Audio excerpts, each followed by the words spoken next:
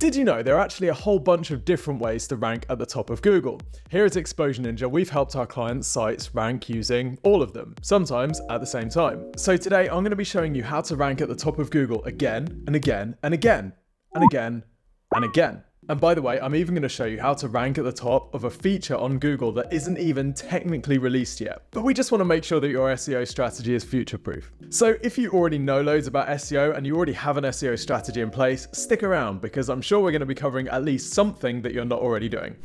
Our first tactic is something that we call page boosts. Most marketers think of their website as one thing. We want to rank our whole website higher on Google. And yes, there are what we call site-wide signals, which do help your whole website rank better. But it's actually quite rare that you'd be trying to increase the ranking of your homepage. Sometimes it happens. For example, this client of ours sells takeaway packaging, and we've got their homepage ranking #1 for takeaway packaging. But the vast majority of the time, it's actually your website's subpages that have the best chance of ranking. And this is good because Google doesn't see your website as one thing. Google sees your website as a collection of individual pages, which each have the opportunity to rank for a whole variety of different phrases. Let me show you an example to demonstrate. We have a client of Exposure Ninja that sells something called a common assessment standard. And when you search for this, you'll notice there is an ad at the top of this page, which we're running for the client. They're also ranking in position 2. But they're also ranking in position 4 with another page. Okay, so how do you get multiple pages ranking for the same term?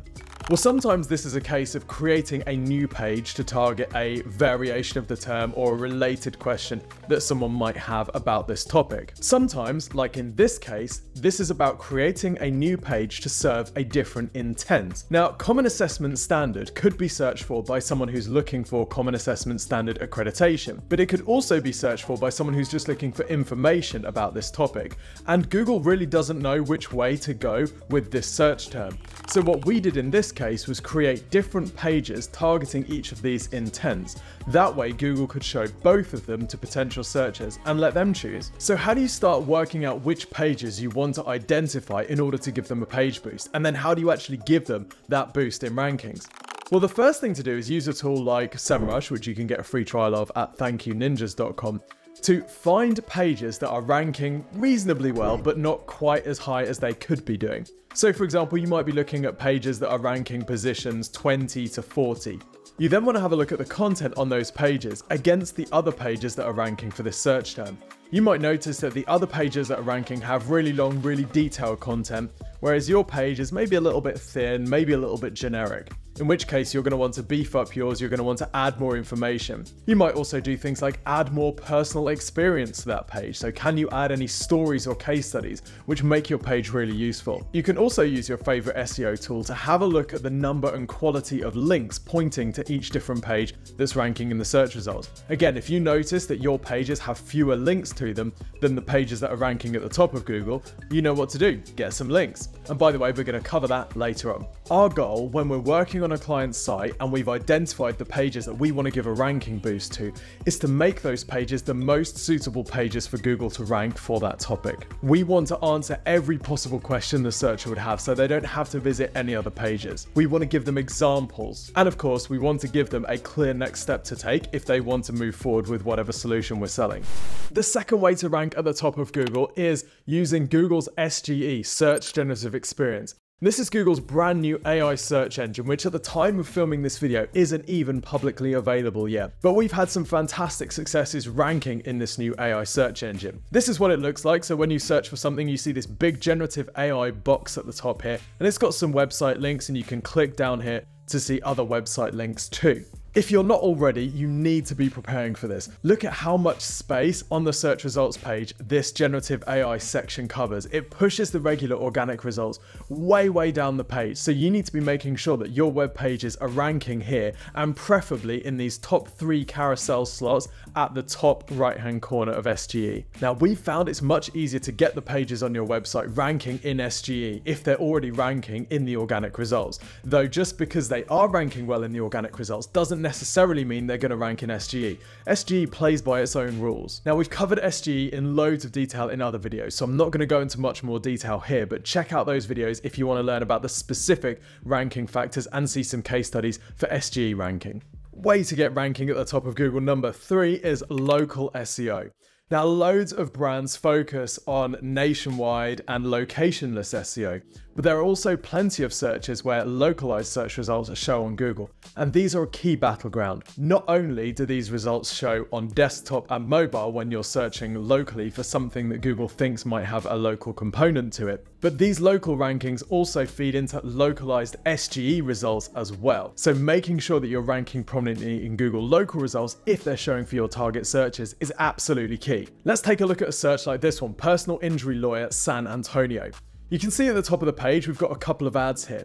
Now, the cost per click for a phrase like this can be super high, anything from $10 to $40 a click. But because Google has realized that this is a search with local intent, the regular organic results are pushed way down the page, and instead Google shows these local listings at the top of the organic results. Now, we've got our client top spot here for this search, which is incredibly valuable because they are essentially the first ranking organic result on the page. As Google evolves and builds in more local information to its SGE results, it's going to be drawing more and more information from your Google business page. So it's absolutely vital that you're keeping this page up to date. You're adding new photos, you have an automation process in place to collect reviews from your customers. You're including plenty of location information on your main website. You're listed in all the relevant local directories, and you're getting links and features from other locally focused websites. All of this helps Google build an understanding of your relevance in local searches and increases the likelihood that you'll get this sort of ranking. And by the way, if you have multiple locations, you can get multiple locations listed in the Google local results. For example, see how we've helped our client here get 2 rankings for Rehab Clinic London, which is an incredibly competitive and valuable phrase. Tactic 4 for getting multiple rankings on Google is using video. You'll notice how some searches on Google trigger video results. For example, here I've searched for SGE ranking, and you can see Google is ranking videos in the search results. For some other searches like lip gloss tutorial, look at this. Google has decided that video is by far the most relevant type of content to rank. All of the top results are YouTube videos, with a snippet of this one actually playing inside the search results. And this is unlikely to change as Google presses on with SGE. For example, how to make an RFP. Look at this, we've got a video in the SGE results as well. In addition, Google has been working on rolling out a new perspectives filter, which shows predominantly user-generated videos in the search results. So it's very clear that Google sees video as part of the future of search. So if videos are showing in some of the search results that you're targeting, you need to have some sort of video strategy. So some quick tips here. Firstly, we found it's much better to post your videos on YouTube. Perhaps unsurprisingly, YouTube tends to rank really well. It's a property that's owned by Google and it gets the majority of the traffic. Now I know what you're thinking, yeah, but we're not great on video. We don't really know where to start. What type of thing should we even post? Well, we found that edutainment works pretty well. That's a weird kind of mixture of education and entertainment. Yes, you need to be educational in whatever you're posting, but you also need to be entertaining. Nobody likes sitting through a boring corporate video posted by someone who looks like they're being held at gunpoint. Even if you are. Please don't hurt me. My biggest tip here is to find someone who's really passionate in the organization who can be your face of the videos. But another strategy that we've seen companies like Adobe and Figma take is collaborating with influencers in their space. Now, they're not always working with these influencers because they have a big audience. Instead, they're paying these influencers to present videos on the topics that they want to target because they know that these influencers are good in front of a camera, they have the editing setups, and they can produce content much better and much more likely to resonate with people than someone inside the company can. By the way, if you want us to do this type of stuff for your business and your website, you can request some free help in the form of our free website and marketing review. During this review, we'll take a look at where your site is ranking at the moment on Google. We'll also make some recommendations about the areas that we would suggest prioritizing to improve that ranking. In addition to SEO, we'll also have a look at what you're doing with your paid search. We'll have a look at your website and see if there are any opportunities to improve the number of conversions that you're getting from it. And we'll give you some recommendations about your email marketing too. All of this is completely free of charge, and you can request it at exposureninja.com/review. We'll record all of this into a video which we'll send to you usually within 2 to 3 working days. So go and request your free website and marketing review from exposureninja.com/review. But once you've got the person who's going to be in the video, here's the approach I would take. Firstly, browse through your existing content to see if any of it would make a good video topic. So you might be looking at your old blog posts, your articles, your knowledge base, any help guides, tutorials, case studies, and you're looking for the sort of thing which might be really interesting to people. Hopefully this content should already have good keyword research behind it, i.e. you know that this content matches something that people are already searching for. You can then have a look on YouTube, just search for that phrase, see what other content is out there covering that topic. Pay attention to things like the quality of the video, how good the presenter is, whether the title is optimized for search, does it actually make you want to click on it, and how good is the thumbnail. If you notice that some or all of these are total trash, then great, you might be one of the many industries where nobody has really built a solid video strategy yet. Now, I have to be honest, video is not a quick fix. You need to put a lot of time and energy into it in order to start getting traction. You're going to want to review the data once you start posting your videos. Look at your attention rate. Are people watching the whole thing or are they tuning out early? If they're tuning out early, is there anything in the videos that's making them tune out early? If you or whoever's presenting the videos is new to doing that, they're also likely to suck at first, so you're gonna have to do a few reps before they get really engaging. And that's kind of my final point on videos. If your organization is new to doing videos, they are just gonna suck at first. There's no other way around that. And you might feel like you need to wait until you're a bit more confident, but you can't really improve if you don't start, so you may as well just start now. Tactic 5 to getting multiple rankings at the top of Google is to use other people's websites. Backlinks, or inbound links, i.e. other websites that are linking to your website, have always been an important part of SEO because they show Google that you're an authority, that your product or your service or your page is respected by others. This is a big part of what we do at Exposure Ninja. For example, getting our clients featured in industry publications or national publications like this one. And this can be a really powerful way to help your website increase its ranking across all the phrases that it's targeting. But there's another benefit to this type of strategy as well. You'll notice for some searches like this one here, best HR software, that many of the top ranking websites on Google are actually third-party sites that are listing particular providers. For example, this article on Forbes is the one that's ranking top. Now you can bet that there is some sort of deal behind the scenes here with the products that are being featured and Forbes, but this can be a really powerful way of generating additional traffic even if Google isn't showing individual software providers at the top of that search. Now that's not to say that you need to rely on third-party websites. Here we can see Employment Hero ranking for this search even though they are an HR software themselves. They've just put together a similar sort of list, they've got it ranked, and guess who they're ranking at number 1? Hey, it's themselves. Now we've used both of these types of strategy with clients. I can remember one instance where we had a client that was ranking well for a best something phrase.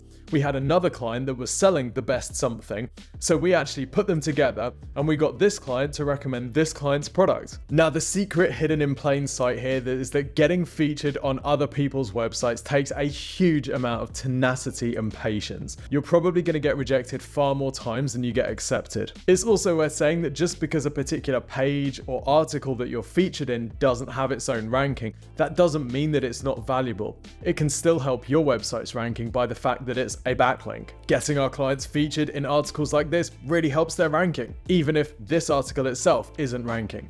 Make sense? As you can see, ranking well on Google isn't going anywhere, and it's going to continue being one of the main digital marketing goals for businesses, even as Google brings out new features in its search results like generative AI. But the key to getting ranked using all of these different tactics shares a really common approach, and that is great keyword research to identify the phrases that you need to be targeting, having a look at the search results pages to see what types of content are ranking, putting together amazing content on your pages and optimizing it for each of those different features, and then getting mentioned, featured, and linked from around the internet. And we've helped clients generate huge return on investment through their SEO across all of these different features and tactics. Some of them didn't exist 5 years ago, some of them won't exist in 5 years, but the businesses that get to grips with Google and how it evolves, those are going to be the ones that win.